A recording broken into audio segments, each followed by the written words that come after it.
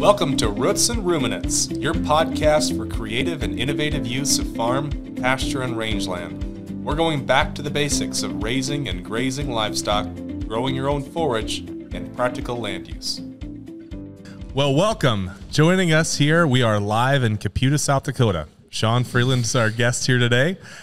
We are here at the ranch, which also doubles as a cover crop, maize, pumpkin patch, fall extravaganza, direct beef sales business, and as I recently learned, free-range wild turkey operation. Yeah. Does that sum it up a little bit? That's pretty close. We also have, there's white-tailed deer and mule deer extravaganza, along with some grouse and pasture pork.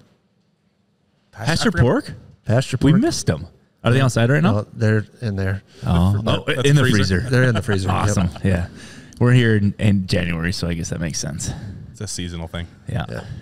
Good. Awesome. Yeah, so we're excited to be here with Shawn, and Shawn has been, just a great promoter and user of not only cover crops, but soil health world, and certainly been a mentor for other people to follow. And we're going to talk through kind of his journey today, his willingness and eagerness to change, try new things, adapt, and be flexible as these things come to him. So to get there, though, let's hear where you started, because it seems like everybody's paths have to get to a point where they need to change. So let's hear how you did start, if you got to a point you needed to change, or it was just a willingness or wanted to do that. Right. So there's a few things that brought on change, I'd say. We bought this ranch in 2004, in October 2004, and we're just excited to be here, and looked around and saw, kind of what our neighbors were doing, and just this different operations up and down the countryside in our area, and tried to kind of mimic what they were doing. I think when we moved here, we were calving probably in late February and March. Then we moved it back into January and February, and we're running everything through a barn. And we've got some irrigated ground here, so we were able to put up a lot of forage and feed through all of those things. Takes a little extra feed to calve that early. So there's, several things that prompted the change. And one of the deals was haying on irrigated ground. You tend to get a ton of gophers in irrigation and alfalfa.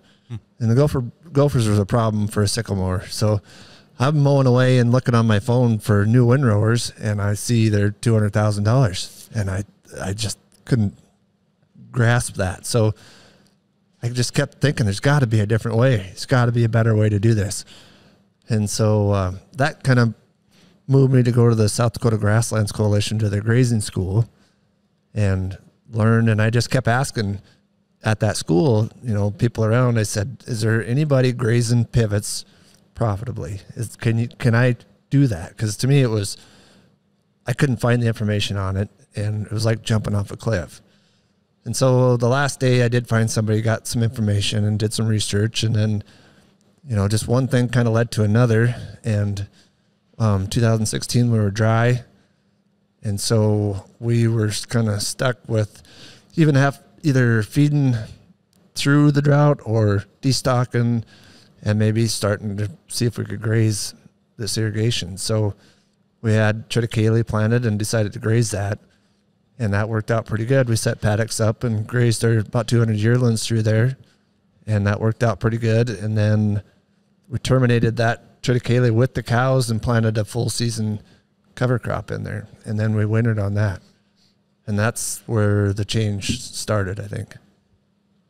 Very neat. So we were... Shawn and I were in a program called South Dakota Ag and Rural Leadership back around that time, or a little bit earlier, been about 5-6 years ago now.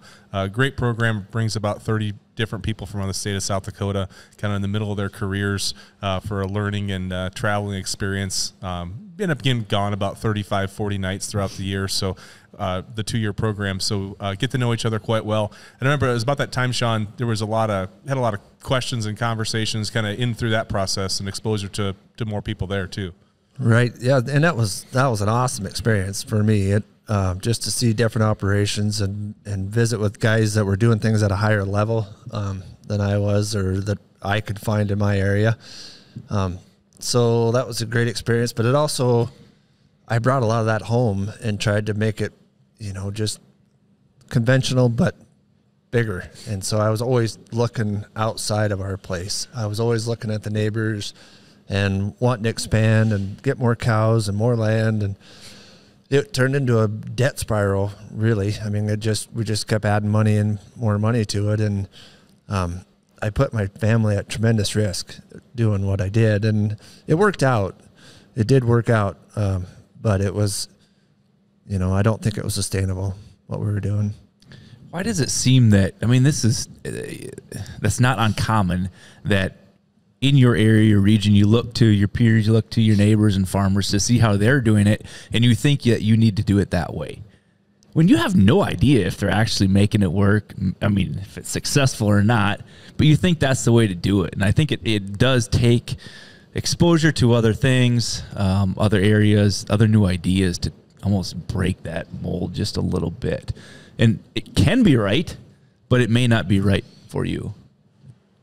Right. One of the things that, Jared mentioned, we were in Sodaro together, and one of the things that did for me was give me permission to leave. And I wouldn't have done that if it wouldn't have been for Sodaro. I would have stayed here and kept doing the same things, but it did give me permission to leave. And even though maybe some of the things that I learned that I brought back didn't fit on our place, I knew that I could leave now. And before, I just would never took the time to leave. But now, if there's something I want to learn, I just leave and I go to a workshop for a weekend or a couple of days, or I might just go visit somebody's place. But it did give me permission to leave, and that's helped me grow. Have you always been a learner, or did that kind of trigger it to get you going to want to always learn? No, I think I'd always been a learner. I always think I can do it. If you can do it, I can do it better, kind of an attitude.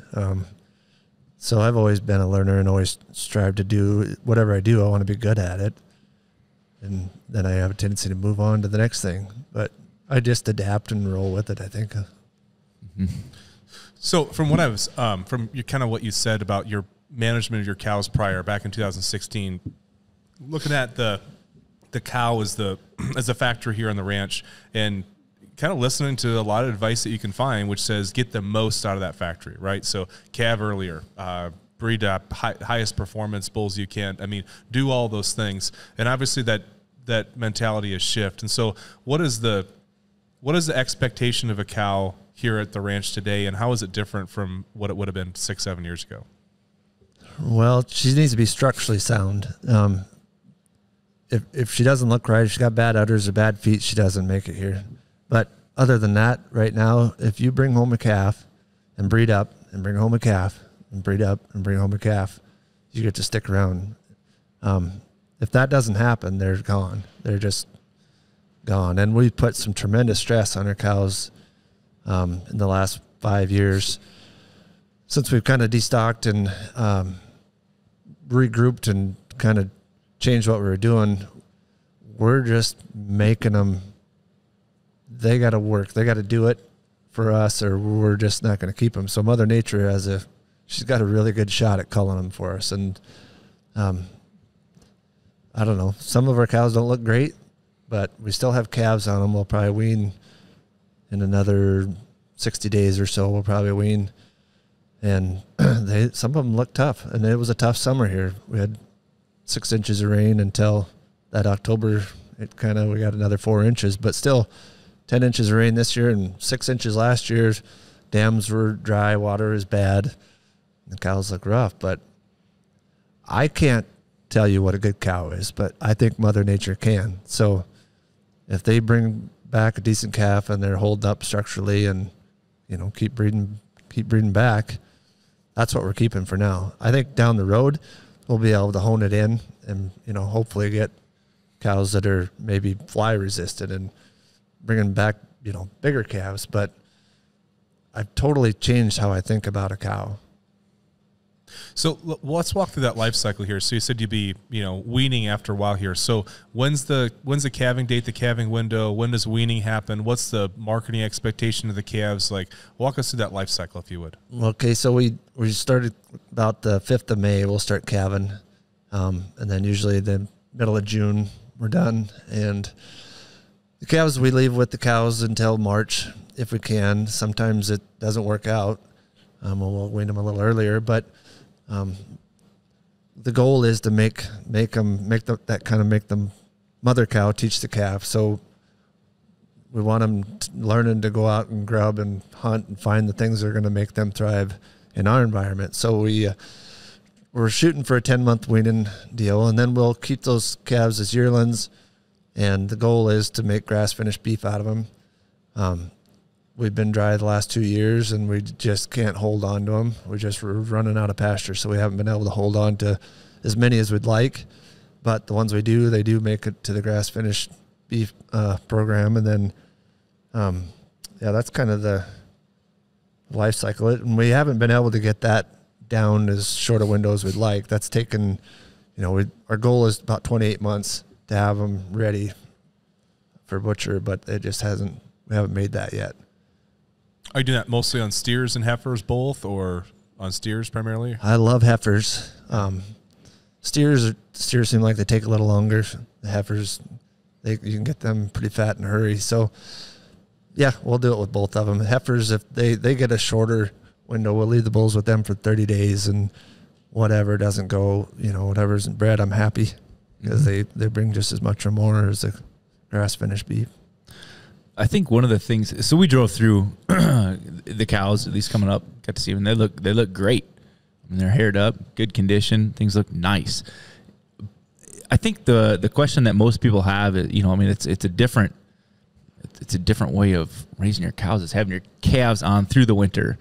So if you're doing that and you're not feeding these, I'm assuming, right, because they're out and they're grazing and the calves are with them, how do you keep that cow in condition during the winter? I mean, it's been cold and windy, and it's a tough environment. Well, the good ones bubble up, and then the bad ones don't. And then, we're not going to let them die. So if they get so, pulled down that we got to do something different, then we'll do something different. But this time of year when it's rough, and it's pretty easy to see which ones are going to make it, which ones aren't.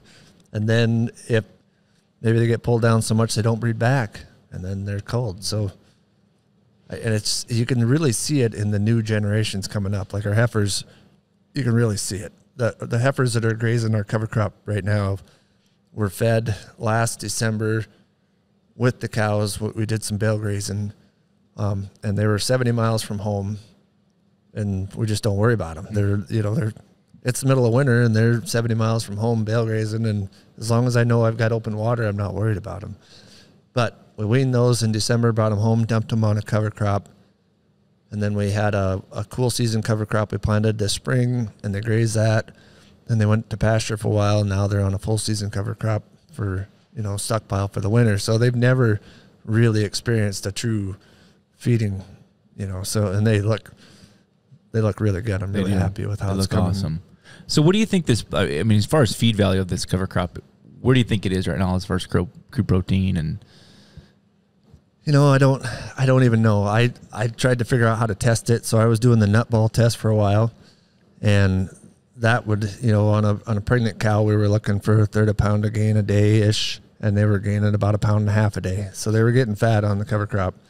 So now I just go out and I do a lot of walking around out there, just make sure that they're leaving enough cover, or maybe we're moving electric fence here or there, whatever. But I just watch their manure. So if their manure starts piling up, I know they're lacking protein.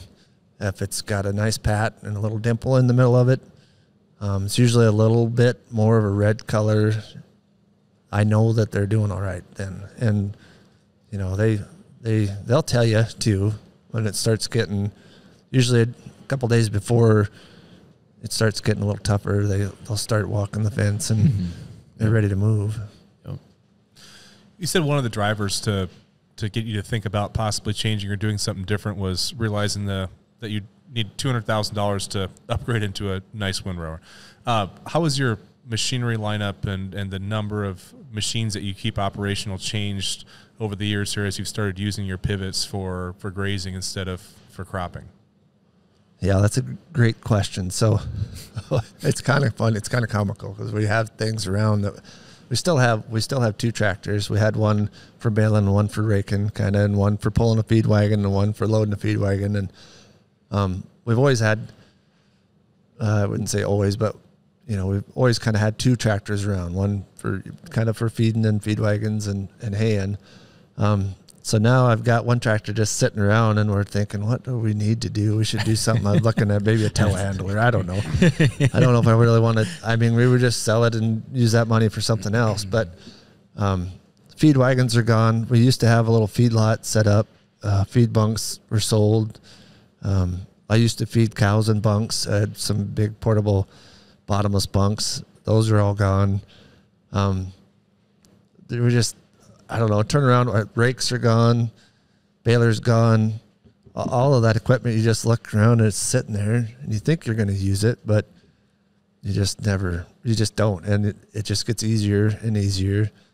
One of the things also, I guess, that was kind of our decision making on change, we were looking at an aerial map of our place and come up with about 60 acres that were blowing dirt, because there were kind of lots around our place that we'd, traditionally either calved in or fed in or whatever.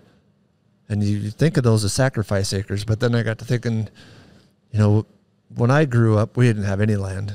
And my dad, when I was probably 10 or 12 years old, picked up, I don't remember, 10, 15 acres. And it was like every man's dream, to have 10 or 15 acres. And I said to Christy, a 40-year-old man would kill to have 60 acres of ground to do something with, and we're just watching it blow in the winter. And so now our goal is to have that covered up with grass, and it's working, it's happening. That is powerful. That's good stuff. How would you? So, I mean, you are very involved with Soil Health Coalition, the Grassland Coalition. So, we drove across the state today. When we left the Brookings area, it was 5 degrees and we had a 25-mile-an-hour south wind, and we've got, 8 inches of snow, which is probably the lowest amount that we've had in most Januaries. And it's warmer. It's it's certainly drier. To the person that says, well, I can't do it here because of this, it's too hard of winter. It's the cropland is too valuable. You've seen other people do it in other parts of the world. How do you justify that to them, or what's your response to that? I think it just depends on what you want to do. I mean, what is your goals? If you want to do it, you can do it. Just figure it out. There's those 5 main principles of soil health apply everywhere. And to me, if you're lacking moisture, keep it covered. And you keep that soil covered up with armor, and you can hold the moisture. Our NRCS guy was out here a month ago or so and was doing some soil health assessment training for some other NRCS employees, and did some infiltration stuff, and he said you can infiltrate 60 inches an hour. And I missed most of the training. I just walked out there to see what they were doing, but he stood up. He said, well, this is the only place I've ever checked off all the boxes on the soil health assessment. He said, you're able to infiltrate 60 inches an hour here. If you think about that, we've got 16 inches of rain in the last 2 years, and I'm able to store that. So it's just a matter of figuring out what you want to do and then go after it. Yeah. You're probably thinking, wow, we are really, really dry, or my soil health's pretty good. Yeah, 60 inches in an hour. Yeah.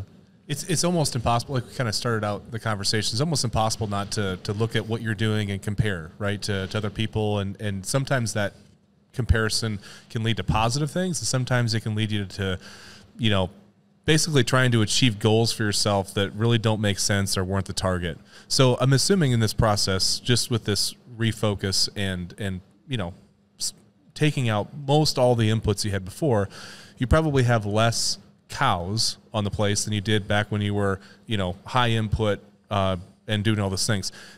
But a lot of times in ranching, we kind of it's kind of a mark of success, right? You can't ask somebody, but everybody kind of knows how many cows everybody has. So tell us about coping with and what it feels like to be comfortable and happy with less cows. Right. That's another good question. So that was one of my goals, is to have 600 cows, but it was a goal. It had nothing to do with my life or my family or anything else. It was just a goal. Well, is it, can I lift 500 pounds? Is that a goal? It's so Christy she's always been a lot wiser than me. So she would say, well, why do you want 600 cows? Well, we got to have them, or the neighbors are going to buy us up if we don't get big enough. Well, so we just figured out that if we ran, we run, like you said, we're substantially less cows, but we figured out that we run less cows and maybe sell them through a different market and get twice as much money. We could run half as many cows and not have the equipment and all the maintenance and work, and family life is better. So gosh, toughest question of the day. Why do wives ask better questions? Man, good job. Christy's standing here listening on us, so kudos to her. I think maybe it is just from the outside looking in, and especially from a spouse, able to see some of these stressors and able to question things, right? Like ultimately your wife, and my wife would be the same way. Like she knows what's going to stress me or, really get me rolling. And ultimately, with a family too, you want to spend more time with them and be involved with those activities. So yeah, I don't know. I think that's probably just a production agriculture paradigm shift as well that needs to change. Bigger is not always better. Definitely not always profitable. Well, I think everybody wants to have a reasonably good level of income, right? And I mean, everybody wants to be kind of secure and also, live in a nicest house, right? And have nicest vehicles, those kind of things. What we're not used to in agriculture is almost being able to achieve it if we're not like the biggest in the county. And I've mentioned this and some people will push back on it, and it's not universal, but for the most part, there's more prosperity in rural America than there was at any time that I can remember it, thinking of growing up and things like that. And I don't know if we've really prepped ourselves to how to deal with that, to reset the goals from a survivalist mode of I got to grow to maybe I don't need to. Maybe I don't have to. Maybe I can, look inward more and drive value from that and not have to, outcompete everybody. Yeah, you can still grow, but maybe not out. And that's kind of what we're starting to do a little bit with you mentioned the pumpkin patch and the maize, and we're starting to try to grow up that with the pasture pork. These are just things that when you're not going, I don't know if you say balls to the walls, but if you're not going great guns all the time, you have time to think about other stuff. And then you have time to plan it. And then you have time to get your family involved in it. If you're sitting at your kids, this is another thing that bothers me about what I was doing, is I would go to my kids' functions and be irritated that I was there because I knew I had other things I could be doing. And if you're doing that and not enjoying your family, there's definitely something wrong. Great comment. Do you want to go? No, you and Christy have two daughters. The daughters, I know, are involved in several of the enterprises here. One has a growing sheep enterprise, which we're helping out with a little bit here on this trip today, and then Pasture pigs. And tell us about the involvement of the rest of your family in the operation. Yep. So 2 girls, Riley and Ryan, 19 and 17 years old now. And I feel like I kind of missed the boat on getting them involved. I'm a little nervous that they won't come back because I changed too late. But they are starting to, like you said, one day we sat down and said, okay, you guys come up with an enterprise on our place that doesn't include the cattle. And the youngest, she didn't skip a beat and said, I'll take the honey. She didn't have to do not much to sell in honey, but I'll call an apiary, let them put boxes there for the summer. They'll come pick them back up and drop a box of honey off. Exactly. So that's South Dakota honey production. Yep, exactly how that works for her. So smart. But they are the pasture pork. That's a pretty lucrative little gig for a 17-year-old. It's not hard to go out and move one wire and move 20, 30 pigs around through the summer. And feed them a little here and there. It's not too tough, and it's an easy sale. Everybody wants a pasture pig, and if they've had it once, they're hooked. They're back again. So, she's into that. My oldest daughter Riley, she's been wanting sheep for years, and of course, I was conventional, and it was a cows only ranch, so there was no sheep allowed. And now I see the benefits of sheep, and I see that they could be doing good things for us and probably make the cows more profitable. So So the sheep story, how the sheep came about to be here out in Caputa was you and Christy were back in my part of the world for a bull sale of a mutual friend of ours, and I was supposed to be helping at the bull sale, but my wife and I were having COVID at the time. And so you guys wanted to come visit. It's like, we can't visit. We got COVID. And they're like, we'll just sit outside and have coffee and 6 feet away. So you guys came over to our porch and we were having coffee. And I don't think we ended up giving you COVID at that time. Okay, good. You're just double checking that.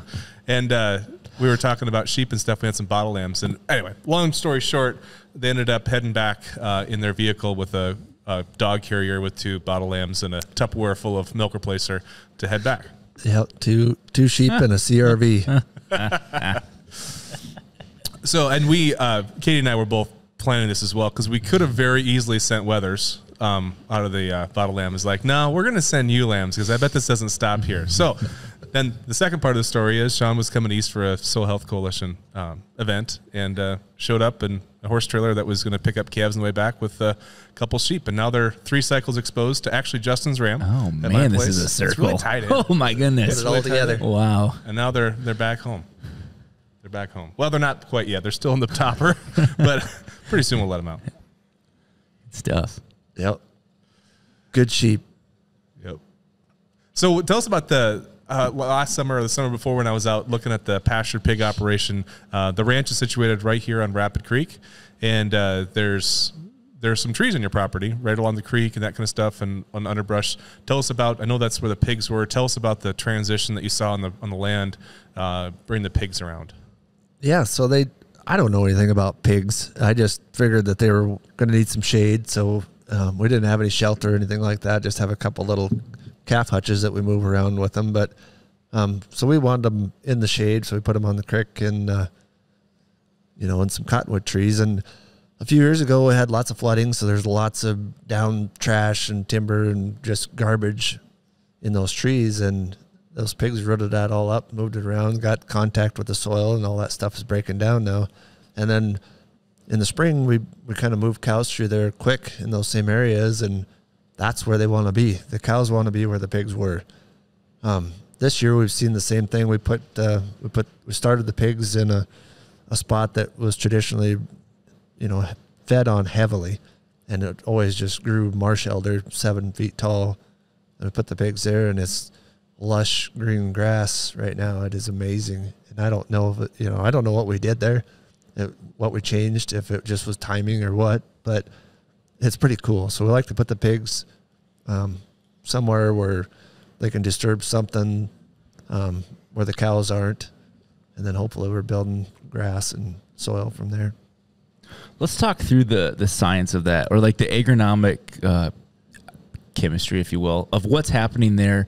Okay, the first thing that comes to my mind is, no-till in fields is bad, right? We don't want to disturb the soil. However, if we could put pigs out on a pasture, an area that's, we want to change, well, now the pigs are doing some cool things to it. So what's going on? How are those two things simultaneously happening? No. Why is one okay and one is not? Yeah, like why are we having disturbance and regeneration at the same time? Yes. Those are the two things that's happening. Yes. Yeah. How is that happening? 2 good words. Yeah.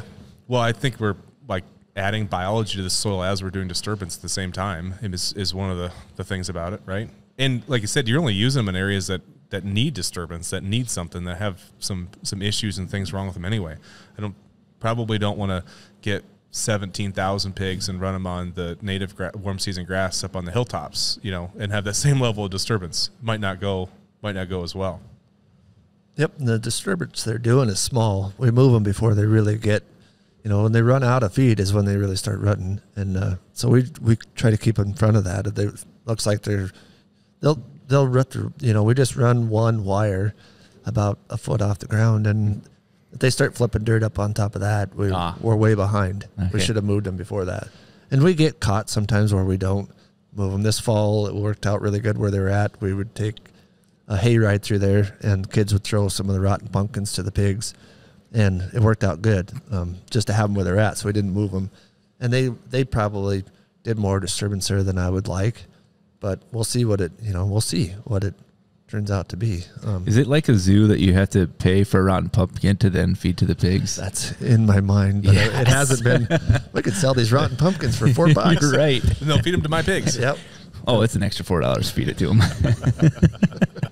Thanks for doing chores, kids. Have a good day. Yeah. It could be. We haven't been there. You know, one of our goals, one of the reasons I got into Sodaro was at Storm Atlas out here. The blizzard was a huge catastrophe for us, and we weren't sure, what the heck was going to happen with our operation. But the news stories that were coming out of our own community were just frustrating.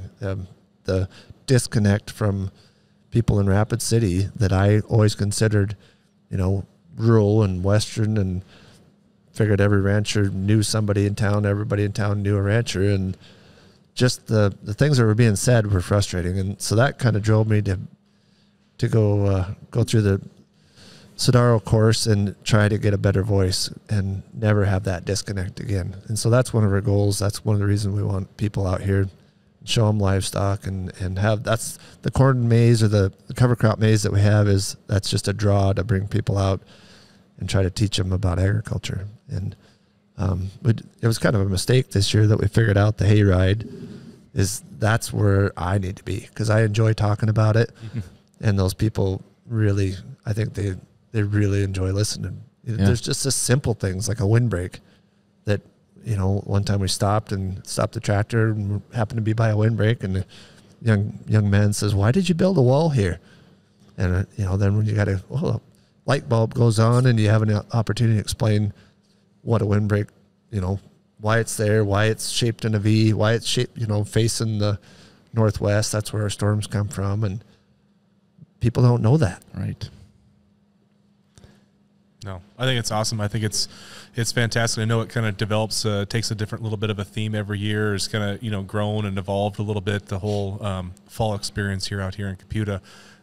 Tell us a little bit about direct beef sales. When did that start, and how's that look? And also for our audience, how can they buy? Yeah.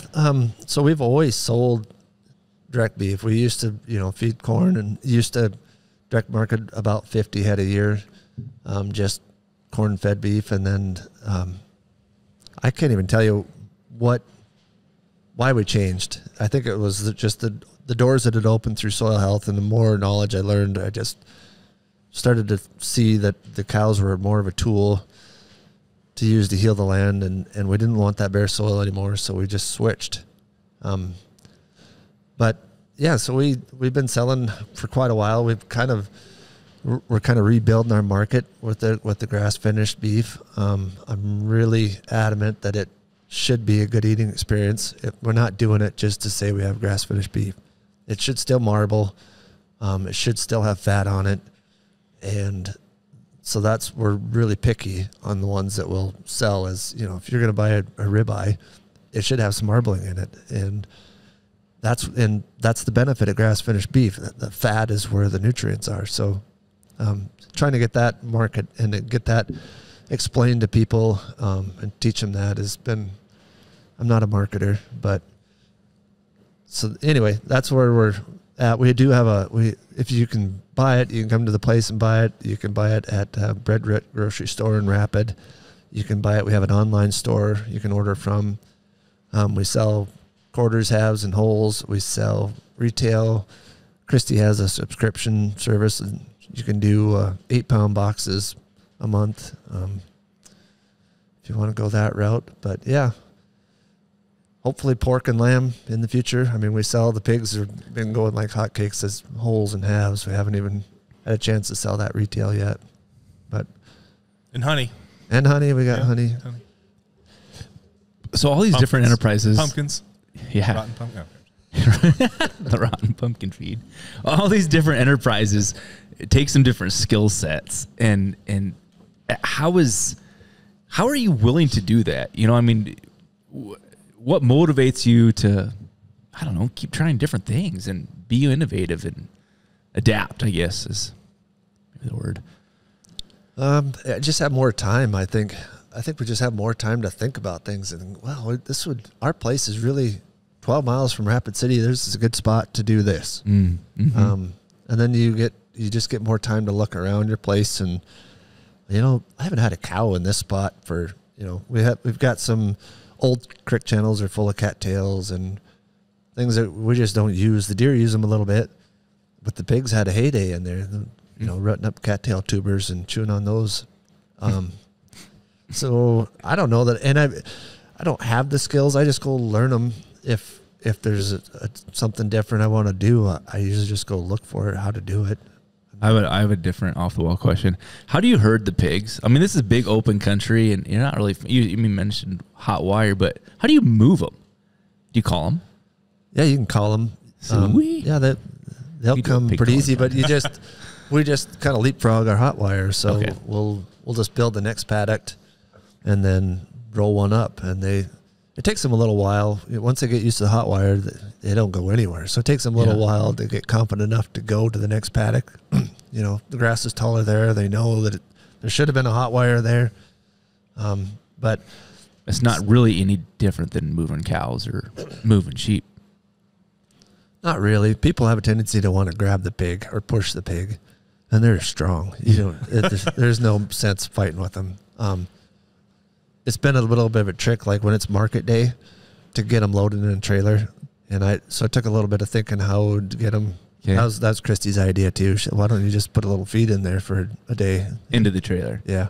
Yeah. And so I did that. The first time I did it, I backed over the hot wire with my aluminum trailer, and then I built a ramp. Everything real sweet for these pigs to walk up, just make it nice and easy for them, you know. And then there's about 4 that weren't going in there. Some walked right up the ramp, well, then the ramp fell down, and some of these pigs didn't want nothing to do with getting close to that trailer. So I grab a hold of the trailer gate and trying to figure out what's going on. Well, the whole thing's hot. Yeah. The wire's up underneath, and it's the whole trailer's hot. So Yeah, it took a little retraining on those ones to get them loaded, but I shut it off now. That's good. You know, and you can build if you're careful.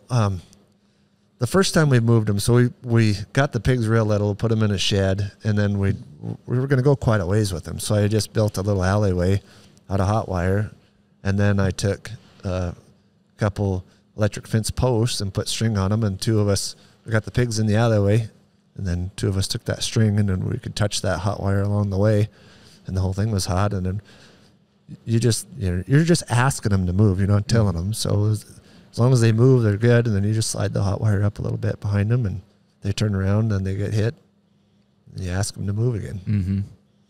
I saw something on Twitter the other day where someone was moving cows down the road by holding up a poly wire in a square and walking. And they had like 40 cows. And I'm not kidding you. I'm not making it up. Because his cows were so used to the poly wire perimeter, and they were like intensely mob grazed, so used to kind of be in close quarters. And they just literally walked down the road with the poly wire out, like holding one post, and moved the cows in there. I believe it. That's strange. Yeah. It worked. I believe it. We just like get them on the road and then let them run and then stretch out for like a mile and a half. Done that too. Yep. And then it seemed like it made more sense. Go back to the place and pick up all the calves with the horse trailer. Yeah. It's nice to hear other people go through that. I think we owe it to ourselves to go down one more path before we wrap up. And before we started the podcast, we talked about thinking ahead, right? Thinking not the 5-10 year outlook of where we're at, but further, right, Jared? I mean, we're talking, what'd you say, 1,000 years out? Well, I just kind of said I've been going down weird rabbit trails lately, thinking about like the far future and some books I'm reading and stuff. And it's, if you can read something that was written 2,500 years ago, scriptural text, Egyptian, records, ancient Greece, the Bible, things like that are thousands of years old. Why wouldn't you think thousands of years out, right? Why would you think that his society has and civilization has a shorter time span going forward than we do even recorded history going back? And so look far out, right? Where do you want to be? That's my thinking. Right. So let's not look 1,000 years out, Shawn. That's maybe a little too far. But Wednesday? How's Wednesday? Wednesday. I think your comment surrounding one of the focuses, as you said it, for the operation now is to how to make this an appealing place for your children, right? Rather than kind of saying, oh, go get a job, go live 1,000 miles away, go try and make a 6-figure salary, but in your 20s, and how do you move away from that to say, we would like you here, we want you a part of our lives in the future? And yeah, so when I kind of back up a little bit, but when we decided to go down, when we figured out soil health, we had to sacrifice a little bit to do that. So we just said, whatever it takes to build soil, that's what we're going to do, because we realized how important that was. And it's been about, 5 years of really working at it and some sacrifice on our end to make that happen. Financially, it's been a bit of a sacrifice for us, but now we're starting to see that. So I think Alan Williams said, if you start to see the bugs and the birds and the wildlife come back, you're regenerating. And so you're seeing in those areas where we're really focused and able to do those things, we're seeing that. Like, people are envious. They drive by, well, how come you have 200 deer and, a quarter? And, yeah, and 150 grouse and 100 turkeys, and, everything's here. And they're here for a reason. It isn't because it's good cover for them. They can go wherever. I think it's goes back to that. I don't know if it's nutrient dense or what, but there's health there, and I think those animals know it. So I'm kind of thinking out. If we want anybody to come back, it doesn't have to be my kids. If they're not interested and they have a good life and they want to do what they want to do, that's great. But some young person's going to want to do it, and we're willing to help whoever that is. And so that person's going to need a good foundation. And so that's why I think it's so important for us just to keep focusing and sacrifice. And we're not unhappy. Mm-hmm. Things are a little tight. We're driving older stuff, but we're not unhappy. I think we're happier than we've ever been. So, yeah. I make the reference, I've probably done it in the podcast before, but make the reference that the ultimate goal of agriculture has always been, and not defined by farmers or defined by agriculture, but from a societal standpoint, is to have the fewest possible people engaged in creating food for everybody else, to free other people up to do other things, to, become artists, to become inventors. And really, it's just, as countries advance, in order to ramp up manufacturing, the biggest factor was to be able to free up a lot of labor's force to come in and work factories to make things, to industrialize. And now we're to a point where talking about universal basic income, because there's like no jobs or nothing to do, or a job shortage now, but like looking even a generation out, we're like, well, what if robots do everything for people in the cities, and what are people actually going to do with their time? And we might conceptually pay people to do nothing because there's nothing for them to do. And then you think, well, how backwards is this? And why wouldn't people invest time in nature, on a farm, on a ranch, doing some of those slightly more labor-intensive management things that are less input-driven, and be happier, be outside? So I think it's looking at it and saying agriculture's kind of reached its apex, to where we really can't contribute any more to society by continually driving people out of rural areas. Well, now we need to keep them here and bring more in. Justin? Well, that was pretty heavy. Yeah. Well, no, I think it brings in thoughts of what you said about just the disconnect of people. And I don't know, Jared and I had a conversation a couple weeks ago about the circle of people finding themselves having to come back to agriculture because they know absolutely nothing about it. And so you're right, as our businesses, our metropolises find themselves out of actual physical work because there's not physical work for them, man, what else do you do? Right.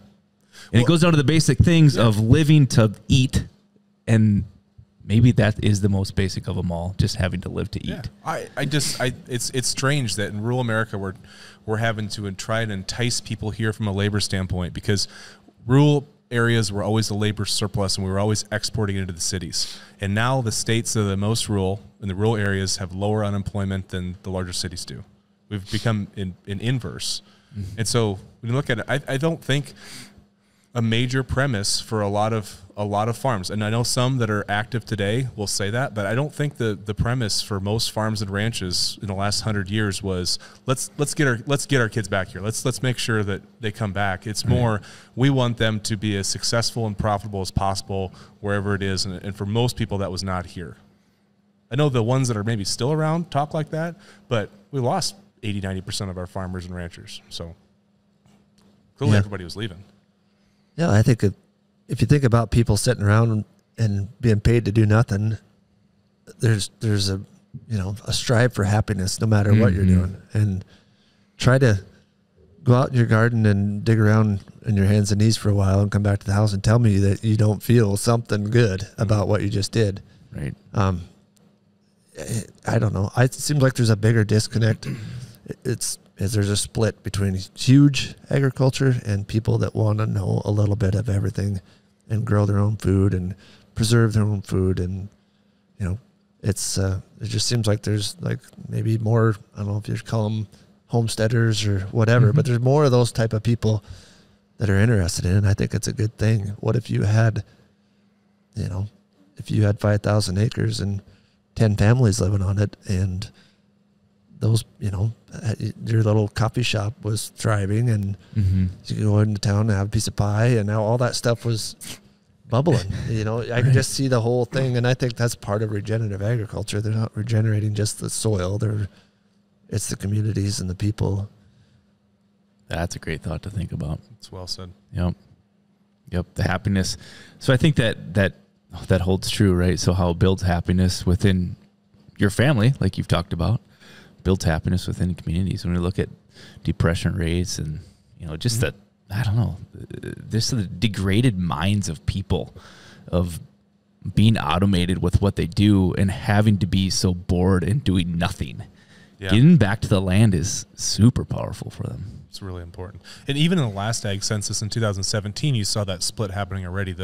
The growth in the number of farms in the category was the number of extremely large farms grew, and the number of extremely small farms grew at the same time. But the middle kind of like continued to degrade, to kind of bottom out. And there's probably some truth to it. And there's really smart economists that study the data more than I do. So I don't want to say that I can argue with them on a fundamental level that they're incorrect. But many times, including yesterday, I hear people advising, we pay speaking fees to people to come into agriculture and listen to, tell farmers about how the bigger getting bigger, they're getting more efficient. In the future, 80% of the food is going to be produced by 70,000 farms. Like, it's kind of like a scare tactic to like do the things that you were doing 7-8 years ago, right? Well, I got to expand. I better have 600 cows. And then once you get 600, then you better get to 900. And it's kind of like, what's the threat there? Because you can't really go bankrupt if you don't owe anybody money. So like if you can get to a point where you are comfortable and safe, I don't know why you would continue to listen to people. If you can retain a profit and you're solvent and you're paying down debt or, manage that, I don't know why you'd listen to some expert tell you that you're not going to be in business. Yeah, that's an excellent point. You think about the homesteaders we had here before, they lived off the land and they were happy. And it wasn't until they had to go borrow money for something that they lost the place or gave up or whatever. But yeah, I don't know. I'm still stuck in my last statement where I'm visualizing all these people out on the land, happily working in harmony with the land and nature. And I think we had this question at the soil health conference. We were talking about depression, and Justin, you mentioned depression and sitting around. It's pretty easy to get depressed. I mean, a lot of people with COVID sat on the couch for 2 weeks and you don't feel good about yourself or anything you've accomplished. So anyway, out here in western South Dakota ranching, we have a lot of neighboring, a lot of neighbors still. So if we're going to do something with cattle, we call the neighbors. Neighbors come over, we're all working together. They need something done, we go help them. If there's a branding or whatever, neighbors help neighbors spring and fall, and sometimes through the summer and winter. But if you think about those huge farms, if they were broke up into, littler deals, and those people would start, you could just see that whole community building, or I can anyway, sitting here talking about it. But Not saying it needs to be a forceful thing. I'm just saying that community is pretty awesome to combat depression. I think when the goal in farming and ranching, I think for most people is to become independent, right? Independent, and not have to have someone overlord and tell you what you can or can't do, and be able to be self-sufficient and that kind of stuff. And that's kind of what we think about independence, but really interdependence, right? Which is that neighborliness is really important to our health. It's not measured in a financial metric when it comes to independence, that kind of stuff, but being able to rely on people and know that you're relied on is an extremely important part of a healthy psyche. And that's where we talk about building that community and that network of neighbors and ranchers that get together for branding or get together for shipping or help people out from here and there. I know we've done a little bit less of that over time in most places, but it's really nice to get back to it. We made a big circle. Yeah, we did. A really big circle. But it's actually, the circle came back to one of the first comments you made was, man, we made this change because we weren't happy. And now you are. You said you're probably the happiest you've been. So it's fantastic that we made that circle and talked through the dynamics of how it had to happen, I guess. Cool. Thank you, Shawn. We very much This has been awesome. It's going to be a great podcast. The sun's set and we still have sheep to unload. Oh, we better get to it. It's been a pleasure. We can fill that topper full of turkeys. I'll trade sheep for turkeys. All in the east. Got any pumpkins left? Yes. Very good. All right. Thanks again. We appreciate it. Yep. No, it was great, you guys. Thanks for having me. You betcha.